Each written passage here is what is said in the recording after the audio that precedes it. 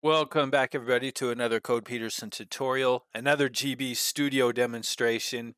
Greywick messaged the other day and asked if I had or was aware of Gremlins 2 for the original Nintendo. And it's a top-down 2D style game, but there are platforming elements where, like, if you could just fall into a hole or whatever. So sometimes you need to jump over obstacles or traps or different kinds of hazards in the game. And I thought, you know what, that is a great idea, a great suggestion, because that's something I want to incorporate to a game idea that I have. So I thought this would be a good way to help someone else troubleshoot something and also help myself with a possible solution to this also. This was kind of tricky.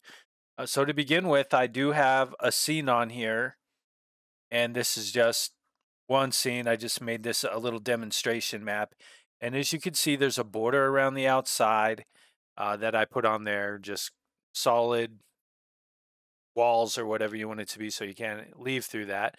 And then on here, this is just part of my tile map. So it's like maybe it's water, maybe it's lava or a hole or something. And here the hole's very wide, and then here the hole is narrow. So maybe I would have like an exit or something I need to get to up here, and my character's down here. Now, if I take a look at the sprites, I only added one sprite to this game, and it is a 4 direction and movement. And I did choose the option to flip right to create the left facing frames. And it is just a simple cube, but it's 16 by 16, but I made it smaller to fit in there, and the background's transparent, and I just added a shadow.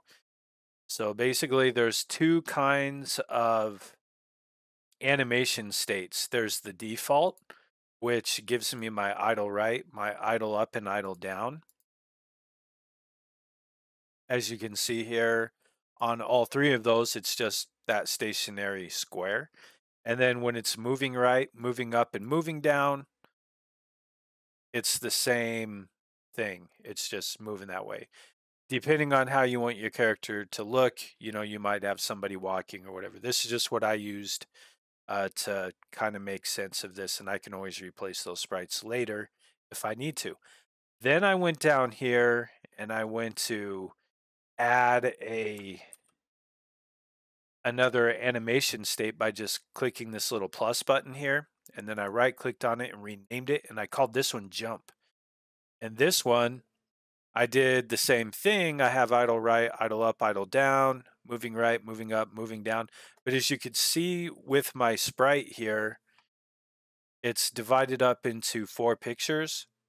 So the first frame, when I want the animation to start, that's what it normally looks like. But then it goes with a little space between the character and the shadow, and then a bigger space, and then the biggest space, and then it starts going back down until it lands. So that is the exact same animation that I have for idle right, idle up, idle down, moving right, moving up, moving down. And then, of course, it just flips it to do the left facing frames, which it doesn't matter if it does or not because it's just a cube on there. So it looks the same anyway. That's the sprite work. Okay, so for the scene here, I basically have this area here, and I added a trigger over this obstacle that we want to move around. So here, because it's not the same size on all areas, I had to use 2 triggers on there. And if you don't know how to add triggers, you just go over to the plus and you add a trigger, and then you can just click and drag. Then I added another one and clicked and drag. But because those are 2 different sizes, I'd use 2 different triggers. It's okay, but um, that is on there. And then on this trigger for both of these, they both behave the same way. On enter, I created a global variable, and then I just renamed it, and I called it hazard. So when I enter the trigger here, this hazard variable gets a value of true. And then when I leave it, my hazard variable, it's a value of false. And then the same with this one over here. When I enter it, it's a value of true. Then it gets a value of false. That's the first thing I wanted to do. Now, you could have it to where when you land on this, it'll move you to the beginning, but then I couldn't get this script to work the way I wanted to. So this is kind of a goofy way to do it and probably not the most efficient way without having to use some kind of a script or whatever. But if we're just trying to use the GB Studio already built in options, this I think is the only way that you can do it. And if somebody has a different way, be sure to let us know in the comments and help us out. So that's the first part. Okay, that's all we have for those triggers. Now for the level itself, I did add a script and I did the old on press of a button, attach script to button, basically is what it was. And so it says on press when I'm pressing the A button and it's going to override the default button action. It is going to set the player animation speed to 5. And then it is going to set another global variable, which I called this one jump, and it's going to set it equal to true. Okay, so I went down to global variables and then I just renamed it. Instead of it being global variable 0 or global variable 1, I changed it to jump. And then right after that, still in that attaching script to button, it is going to change the animation state to jump. Remember, we had default where it was standing still, and then we have jump where it's playing the animation.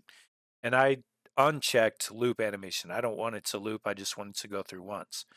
All right, now this is a number I'll probably have to play around with to get it to where everything's perfect.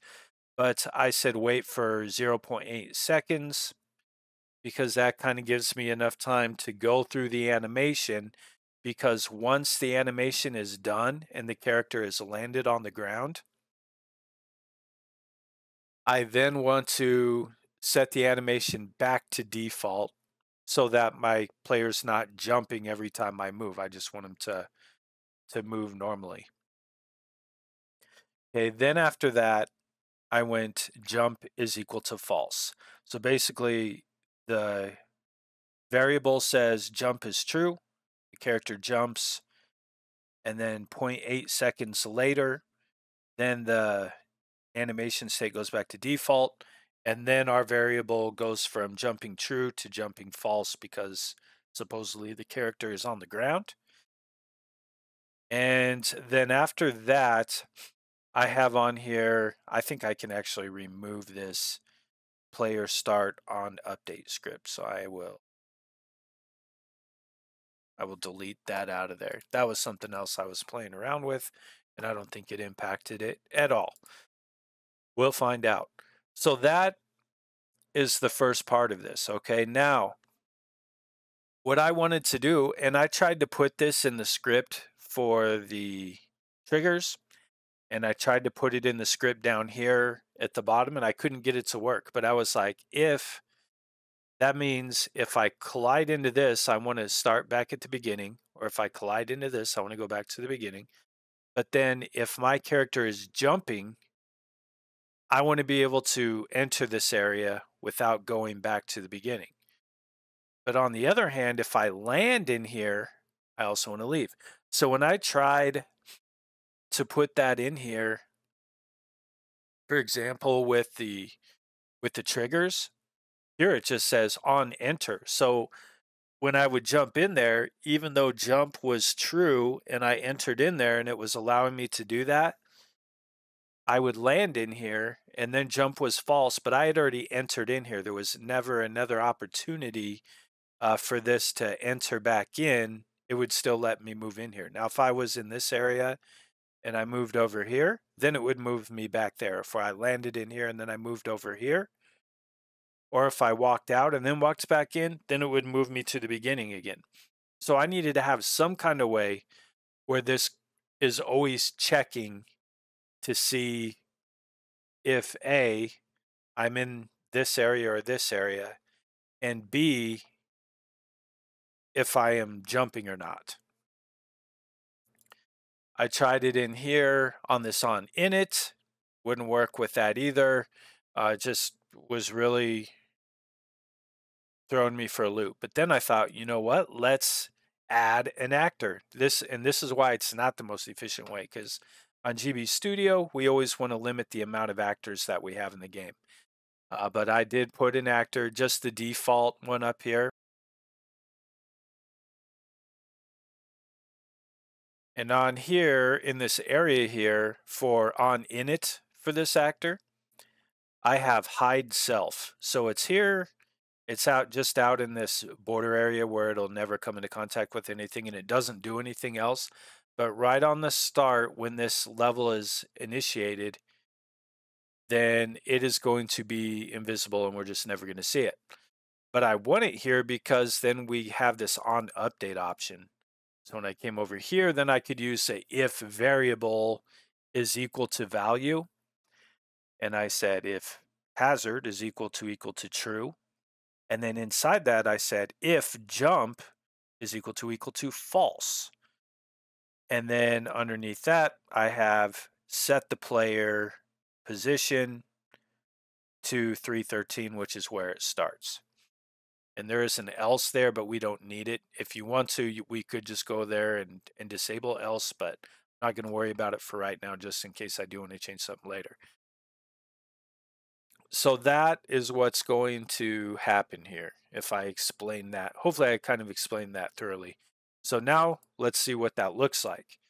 We'll run this program and here's our character. We're moving around. If I jump with the A button, which is Z, you see we just have this kind of basic animation. And I can do that while I'm moving around. Some of it gets just a little kind of glitchy with it, but I think some of that is with the timing and everything. But it does work pretty good. If I go up here to this area, then it moves me back down to the beginning, which is what I want. I'll go over here and it moves me to the beginning again. All right, now the reason why that's happening is because when I enter this, hazard is true, but jump was false. And when hazard's true and jump is false, it's going to move me back to the beginning.